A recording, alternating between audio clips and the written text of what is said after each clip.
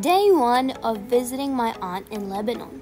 First, we had some cool breakfast in the morning, and then we started decorating to celebrate my birthday and my cousin's birthday. And then after we ate the delicious cake, we went up to the mountains to see this beautiful view with a pool and a bar and the mountains and all of Zahle, Lebanon. There's the view again.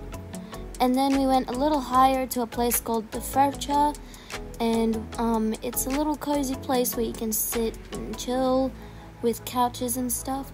And we ordered some food, and we played some card games, and then it became nighttime, and they turned on these really cool lights, which made it even more cozy.